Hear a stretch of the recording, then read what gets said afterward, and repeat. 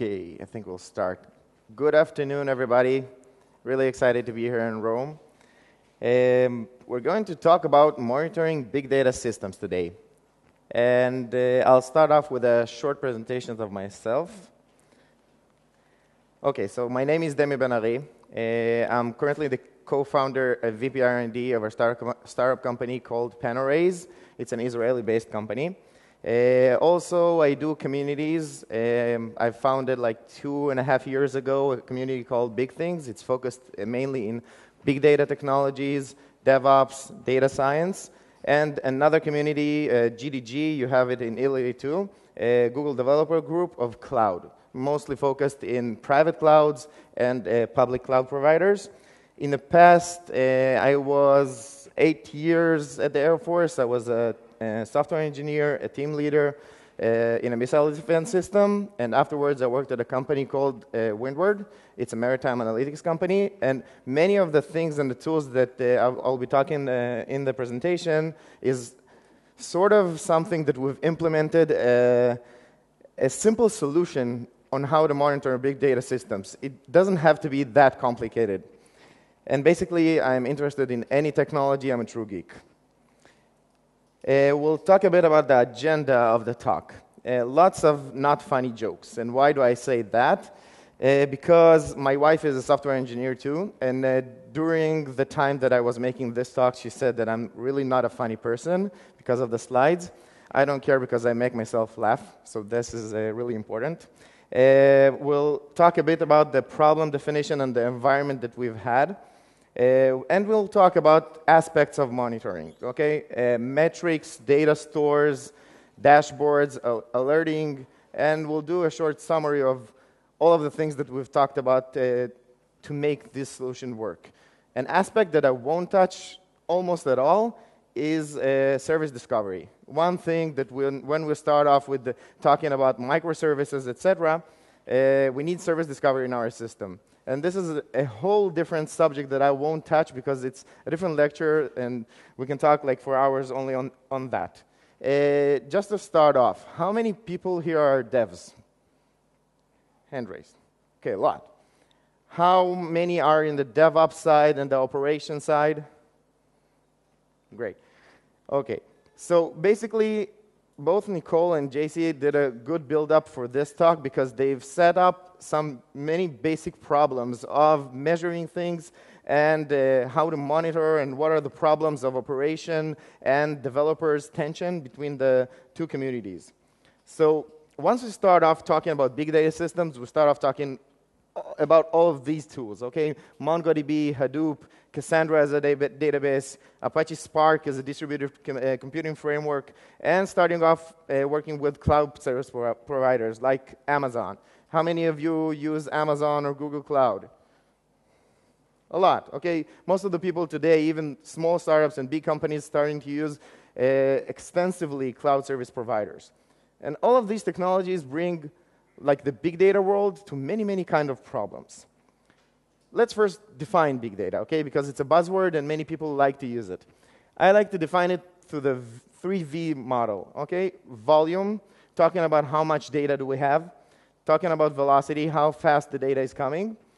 And variety, different kinds of data, JSONs, unstructured data, proprietary protocols, many, many different kind of things that come, and we need to digest all of the data, store it, and do some interesting things with it, because we don't just store data. Once you have this kind of problem, when you say, yes, I have lots of these, and when I mean lots, how much is big data? I can say that like from our use case at Windward, when I used to work there, we had like around 100 gigabytes of raw data coming on every day. Okay, and afterwards we used to like duplicate the data, process it, and create more layers of data. This is an estimation by my side of medium data. Okay, when you start talking about big data, it's more like companies like Google. When you have like, I don't know, hundreds of terabytes, hundreds of petabytes flowing to the system every day. So, when we need to monitor things, what are the aspects that we need to take in account? First of all, the most evident one is the infrastructure. Everybody knows that we have like heavily infrastructure-based monitoring systems in which we measure CPU, memory, etc. Afterwards, comes the layer of the data that we need to monitor. How much data do we have? Where is the data? Is all of the data exist? Does all the data exist? Again, another aspect that probably most of us don't even care about as developers or as operation people is monitoring the process of the product, okay? Measuring of usability of features maybe. And this interests the business more than actually it interests us. And afterwards, of course, the business level, okay? One of the most amazing things that I saw when I went in some company in Israel is a big dashboard showing only one number. And hopefully that number is always rising. How much money does the company make? Okay? And when you see that number rising, it's kind of hypnotic, and you can just look at the screen, and even if it's a big number, it's really, really impressive. And this is like the KPI, the relevant measurement that when you explain the business why you need more servers or why you need more manpower, this is the easiest way to show it to them, okay? Let's start off with a basic structure of any application that we start building. Everybody likes to use the microservices buzzword. Basically, every application starts off this way, like a big monolith in which we like start adding more and more features. And this is the structure of infrastructure. We see the OS part, the CPU, memory, and disk. Afterwards, we have the processes level, databases, Java servers, maybe some more like application servers, web servers, load balancers that might be hardware load balancers or like software ones. And afterwards, we have some kind of user interaction applications, maybe like some other systems that we interact with. And of course, we need to monitor all of these things. So basically, we had some kind of solution to report metrics to. What happens when we start off with really using microservices? And this is the basic scheme of our software. We have some kind of database. Service A is working with it. It's sending data to some kind of queue. Service B is working on top of a cache that sits on a layer of a database. It reports to the queue as well. It reports back to some kind of web server. And Service C is digesting data from the queue and does more things and saves and persists data in some kind of database. And I have some kind of analytics cluster that collects data from both of the databases and does some kind of reporting to some kind of other database. Okay. It sounds complicated enough, okay? And we're talking only about like 4 services in the system.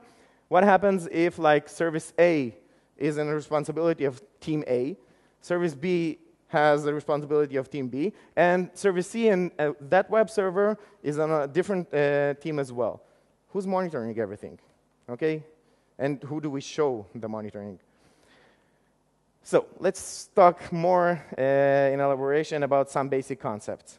We've talked about monitoring, so let's show some kind of ways of monitoring. There's white box monitoring, showing the internals, seeing the internal metrics of the operation system, and we have black box monitoring. I want to see if the whole process is working great together.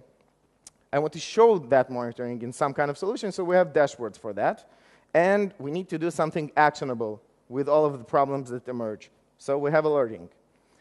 The root cause, and we've talked about cause in different lectures today, is what actually done, I don't know, what happened in the system that made the problem that we see as users, I don't know, high latency or a system not working. And once we start off with working with distributed systems, we start talking in the notion of nodes and machines. Machines as physical ones, and nodes can be both logical and physical. When we talk about deployment, this basically is every change that we make in the system, even if it's deploying a new container, changing configuration of our application server, or I don't know, like really ramping up the whole environment. And one of the most important things that we need to report back to our superiors or like to our customers are KPIs. We've talked about SLAs, key performance indicators. This is basically the definition by us of what we need to achieve. Let's talk a bit about the data flow and the environment of our use case that we've implemented at Windward. Let's talk a bit about the structure of the data. it's a maritime analytics platform. So basically, what I did with missiles at the Air Force, I did with ships at Windward. We were showing geolocations and extra metadata over these geolocations, and the data was coming over time. So it was basically time series data. Different types of messages. We had some kind of protocol that we needed to digest. And all of the data was encoded just for compression reasons, because we're getting a lot of data, and we don't want to save it in some kind of like sparse format like XML or like JSON. And of course, we had the problem of introducing late arriving data that was because malfunctions of transmission or many different causes. This was the data flow, because we're engineers and we like schemas. External data sources coming, we used to store them on Amazon S3. We used to do entity resolution with Apache Spark and store them in different kinds of persistency layers. Afterwards, we used to create some more analytics layers over that data, and we used to divide it to two different systems. One system was the anomaly detection one, that single percentage that does something wrong, illegal fishing maybe, maybe some kind of weird actions in the middle of the sea, human trafficking, many things like it. And we had a specific use case for that for intelligence customers. And we had market trends in which we take all of the data in the world and we see, let's say, where is all of the oil in the world moving on. Technical environment description. We had Jenkins orchestration servers in which we had all our CI/CD process on. We had an analytics cluster of Apache Spark, and we started off with Hadoop and then switched on to Amazon's S3 as a storage layer. And the surprising thing, maybe to say, is that we had all of our environments on top of a single cluster. It was, again, a management decision, okay? Because most of the times people like to divide their production system and their development and staging system to different physical clusters. But again, for us, it was an ops hustle to divide things, and we had many monitoring things to resolve issues in which we didn't want to like choke the production environment with the dev environment. On top of that, we had some kind of RESTful services. Many of you probably know Spring, right? How many know Spring or some kind of like fully fledged frameworks? So Obic is an open source written by Outbrain and another Israeli company that we used. It wraps it around. And we had Angular and Node servers running as our front-end servers, and we had many persistence layers. Okay. To sum up all of the things that we need to monitor, I had many blanks left here in that slide. And these are all of the aspects that we need to take in account and the questions that we need to ask when we come to some kind of monitoring problem. Start off with the basic things. We need to collect our metrics, okay, to show them basically to someone. And we need to do some kind of data monitoring because we have lots of data. We need to store all of these things in some kind of data store or multiple data stores. And we have log monitoring, okay, because everybody does logs. We have dashboards that we need to show to someone or to do or to react with our data, and to do alerting over these dashboards or over these metrics, because that line is not like specific to only the dashboard. You can do alerting over the data sources as well. Okay, so what are the problems? We started off talking with the tools. Let's talk about like the deployment of things.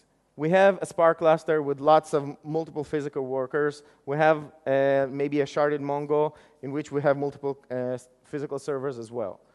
All communicating with each other. We need to like monitor if the servers are up, what's happening with the network, etc. The next thing, Cassandra. Cassandra is a great fully distributed database. We need to monitor many more servers as well because we have an analytics cluster working with Cassandra too. What happens when I need serving? I need to serve data to our clients. So we have web services, UI clients working. Everything is working with our databases as well. So basically the problems are that we have multiple physical servers, multiple logical services as well. We need to scale everything. Okay, we've talked about Docker. We need to auto-scale. We need to work with our cloud platform. That means actually more servers. Okay, so even collecting all of the metrics from all of these systems becomes a big problem. So your monitoring problem becomes a big data problem as well.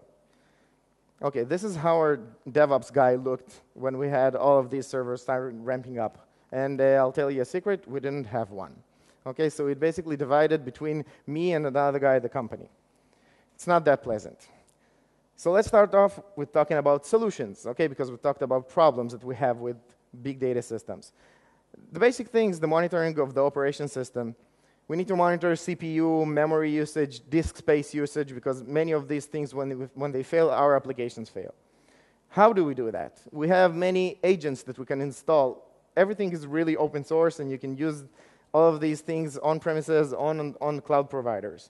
You have collectd, statsd, in which can report metrics to Graphite. How many of you are using Graphite maybe, or Prometheus as monitoring data sinks? One. Wow, okay. Interesting. I'd like to know afterwards what are you using for. You have another kind of implementation of a service called New Relic that you can use. It has a nice UI. It has a free tier. You can use that as well. And it gives you only less data retention. And if you want to pay, you can pay for it. And you have like alerting thresholds that when you can report back with emails, PagerDuty, etc. Cloud. Everybody is running on the cloud or trying to run on the cloud. So cloud service providers have their own monitoring system solutions as well. You have Amazon's CloudWatch, and Google, I think a year and something ago, had bought Stackdriver, and it's fully integrated in their system with all of their services. Stackdriver can get reports from Amazon's CloudWatch as well to show and combine all of the metrics in a single place, so it's pretty great. You pay a bit to use that service because you don't need to manage things yourself.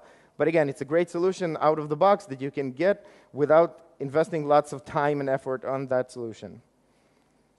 Report to where? Okay, one of the important things is we want to see the things, the metrics and the things that we report back to our monitoring system.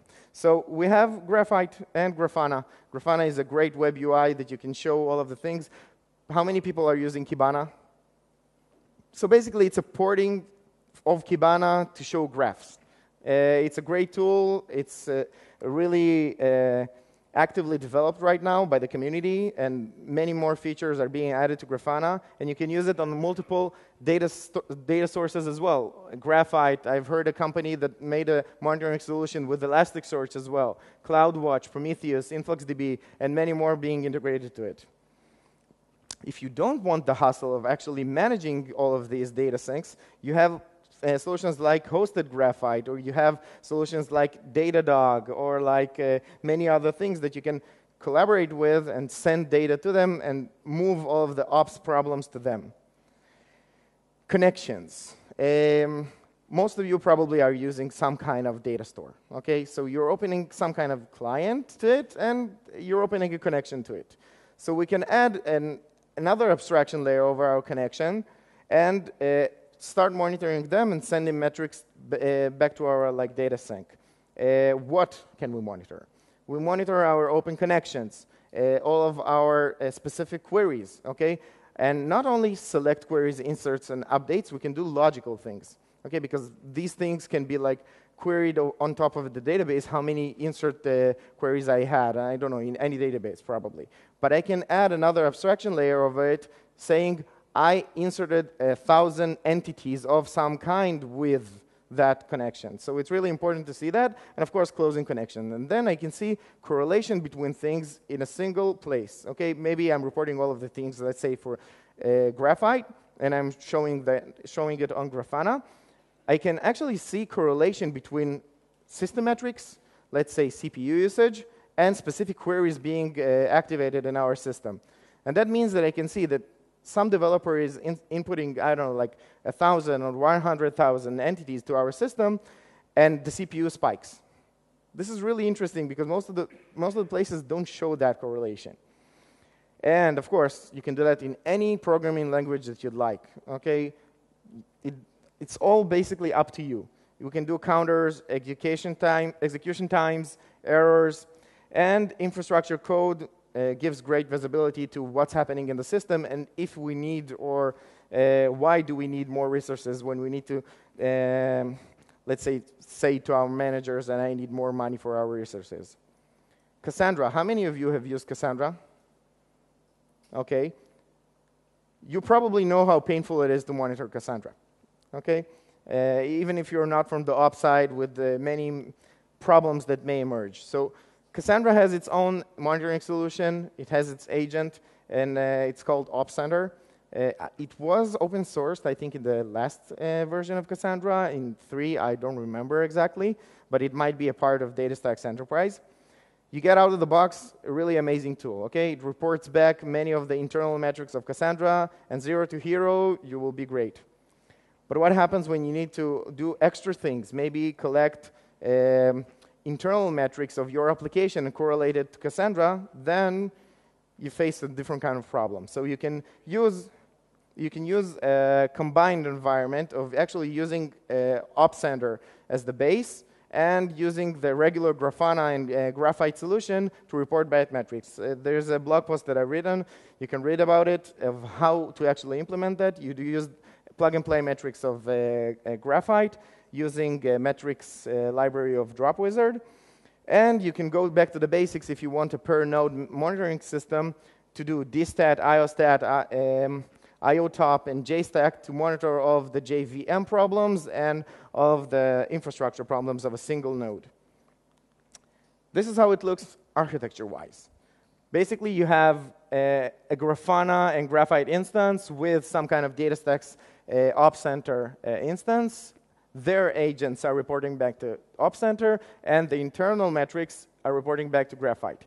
Why to use both of them, InfluxDB or Graphite? Because I actually managed to choke Graphite. We didn't have like a really solid deployment of it, and I accidentally did star and reported back around 9 million metrics of Cassandra every second. So basically, it killed Graphite. So if you don't have some kind of infrastructure to support that, it might be a problem, and you need some kind of like highly performant database to store all of the metrics.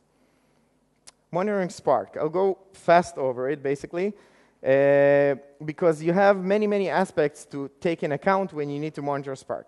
Application executions. Every application in Spark is like a microservice, some kind of batch operation that goes up and down afterwards, and you need to know if all of the microservices communicating with each other, actually like with the data, did they execute. Resource consumption allocation, because I want to be efficient with my cluster, right? I want to know that I'm actually utilizing all of my infrastructure that I'm paying for. Task failures. What went wrong? What do I need to actually relaunch? And the monitoring of the environment, if all of the physical servers are up or not. And the amount of servers. Physical OS metrics of Spark. And, of course, infrastructure services that are running in the background, some kind of cleanups that I'm doing, etc. You have different kind of ways to do that monitoring. You can do another like Graphite sync measurements, and you can see that in the Spark documentation. You can see JVM metrics because Spark is a JVM-based framework, and the same thing is reported back. But you have many other things that come with the Spark ecosystem out of the box. You have the Spark UI, which is running online services, and you can see where is the data moving, how many tasks are failing right now, maybe in a streaming job or like a batch job. And we have the Spark history server to save all of this metadata over Spark executions in an offline way. We can put the flag as true and start monitoring all of these things. We can query the actual infrastructure and the services via the REST API. Okay, so we did many things, like many monitoring solutions with Jenkins and schedule jobs to query the online API to see if we have all of the infrastructure running, and if not, to do some kind of provisioning of servers. And back to the basics, of course, as we've spoken, the basic Linux tools. You have another blog post by Tips from the Trenches from Tzafzal that works at Kenshu, you can read. And of course, we got to the data. We need to monitor all of the data, and which are the questions that we actually need to ask ourselves and our system to know what we need to monitor. So we have a question. Did all the computation occur? Okay. Like, did I calculate all of the data layers? Is there any data missing? Because when we start using like hundreds of terabytes of data, this query becomes really complex. How much data do we have? How many of you can tell me right now in your system, okay, raise your hands, please, what is the exact amount of data that you have, or some kind of estimate? You're awesome, really. It's one of the hardest questions to ask, okay? And if you can answer this question, you can solve many, many problems out of the box, because when you go off to, I don't know, some kind of consultants or to some kind of, I don't know, tool that you're using, and you want to form some kind of complaint because it's not working with the SLA that they've promised you, or it's not working in the manner that you need it to, they ask you, okay, how much data are you dealing with? Which kind of queries are you doing? And if it's not transparent to you, it's really, really hard to answer. And of course, is all of the data in a database. It can be an easy query to do if you have like single instance of a database, but what happens when you have a distributed system and you have a distributed database like Cassandra? There is no count star, okay? And it becomes a really big problem to know like real existence of the data in a specific system. So basically you get to the problem that a friend of mine defined, data quality assurance, DQA, okay? So what are the answers to these questions? So basically keep it simple, okay? Nothing has to be complex to do, to have some kind of solution. So basically we had Jenkins scheduled tasks running with Maven JUnits because we were using Java mostly.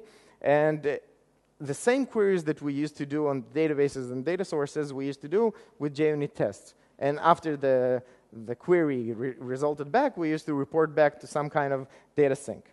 Creating monitoring project, which we've checked these kind of things. The database data existence. We've checked if all of the files existed on S3 with distributed jobs. Data flow and coming errors. And any data source that you can imagine that we're using, we used to query, and we used to report back all of the data. Of course, we used to write all of the metrics to Graphite because this was our solution, and report task executions as well to Graphite. And we used to show everything. We had dashboards with Grafana. About the data answers, really, it doesn't really matter how you answer these questions, okay? Just do it. Do them. And can you follow the results over time? This is really important to see, like historical data, to compare to your current state. How many failures you had last week comparing to now because you've deployed a new version. Know your data flow and know that things might fail, it will fail. And what to do when it fails. And make sure it's easy to add monitoring because most of us are developers. I'm in the origin a developer, okay? And I'm lazy. And I think that most of the people are lazy. So if it's hard to do something, you won't do that. So it's really important to make it easy for developers to add monitoring to our system and to get a feedback loop from all of the things that they do in dev when they are in production. And don't trust the others to do monitoring, okay? People usually tend to blame the DevOps guy that something isn't working. And I don't care because it worked on my machine. Don't do that, because basically you will lose control of your code and of your application too. We've talked about monitoring and logging monitoring. How many of you are using the ELK stack? Or some kind of monitoring solution? Okay, awesome. There are a few people. And basically we have different kind of solution. We have Graylog as well. And if you have some kind of cloud service, maybe Amazon or Google, you have log aggregation built in for all of your containers, for all of your services. So it's really amazing for out of the box getting this problem to scale, okay? Because this becomes a really big problem once you have logs over time. You have multiple servers running Logstash, reporting back to some kind of Redis queue, and then you have an indexer storing everything in Elastic and showing via Kibana. This is the ELK stack. You have a different kind of architecture in which you can implement with like shipping logs yourself with Log4j. This works too. Basically, you get these kind of nice dashboards. Look shiny. Okay, this is really amazing. You can get really amazing results and to show dashboards to people who don't come from tech. It's really nice. So, did someone say dashboards? We've talked about dashboards. You have Redash. It's an open source tool written in a company that was actually closed, everything.me. And all of their supporting infrastructure that they've written, they've open sourced. It's really amazing. And Arik, that guy, came out from everything.me and took that project and started working on the open source and both like the hosted service provider. What is Redash? It's basically a dashboard which connects to multiple data sources and shows everything with the latency that you'd like. Okay, it can query multiple times all of these data sources. It's written in Python, so you can actually develop connectors to your own databases if you'd like. And it has on-premises or a hosted solution. It depends if you'd like to run it yourself or to pay for the service. This is how it looks. Okay, basically you can show graphs of some kind. You can define the queries on the query language that you'd like. It's really nice, okay, and you can use it out of the box. It's not that complex. And of course, we need to do alerting over all of these metrics. So what we did is take a simple solution. We need to alert things, and we need a place to show all of the alerts. So we used an open source tool called Siren, which creates a connection to Graphite, and we can alert over certain thresholds. We don't need to do anything complex. We need to maybe say send PagerDuty messages, or I don't know, like HipChat, Slack. It integrates well with everything, and even somebody at the company committed back code that needed, I don't know, for some kind of use case for us, and they got his pull request. So it's pretty nice. So let's summarize the stack. We had our template. We wanted to do metric collection, so we had that with collectd and statsd. We needed data monitoring, so we did that with Jenkins as scheduled jobs. We stored everything in the data sources, the data sinks that we've talked about, which is our Graphite, InfluxDB. I've actually tried Prometheus as well. It has a different approach. Log monitoring we did with Kibana, and we did alerting with Siren. Of course, dashboarding, we had multiple solutions there too, Grafana, Redash, New Relic, and we used CloudWatch in that time to get some kind of measurements too. Don't do that, please. I urge you, as developers, works fine in DevOps problem now, doesn't work, and it detaches the whole development process from what we're running, and we're running to give value for our users. Okay, and if you take that problem and you throw it to somebody else who doesn't know your code, which doesn't know your code, it's a big problem. Who does the monitoring in the company? Everybody does monitoring, okay? Even if it's simple and we don't want everybody to actually start working with that amount of tools, we can do the basic things, okay? Even in development, we can use regular scripts, a Python script which queries a data source, and we report back something to someone to know the measurements of how is our system running. It's really, really important to connect everybody that way to the production system, because not always we can access the data in the production, okay? Sometimes we have data regulations too. This is our DevOps guy after all of this monitoring solution. This is the best photo of him actually happy that I found. So this is Zion happy. So let's get to the conclusions and sum everything up with the questions that we've asked and what are the answers that we needed to answer with. Correlate application system and application system metrics together. When you see everything together, it's much easier to see what's happening with your system and what might malfunction or will malfunction. Ask monitoring questions, answer them with dashboards, with something that you actually can show and visualize all of the data, because a problem that you can show, probably you can't solve afterwards because you don't know what's happening. Keep it simple. What is simple is good. Simple is simple to implement as well, and most of the people will be able to do that. Alert, actually what you can action afterwards on, okay? Because if you alert on something that the solution for it is to restart, then do like an automatic restart. Basically what happens when you have lots of like 500 emails after a night saying service is malfunctioning, you will do like select all, delete, and that's it. So why alert it on it 500 times? It's really useless. Measure whatever you can, okay? And this is the only way that you will know if you're improving or not. And the most important thing, monitor your KPI, the business KPIs, okay?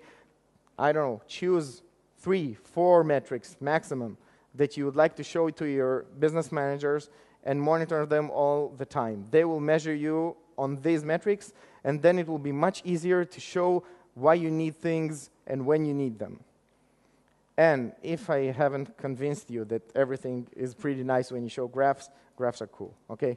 This might be my face when looking on monotonic graphs and seeing how things evolve over time. It's pretty cool. So, questions. We have, I think, 5 minutes.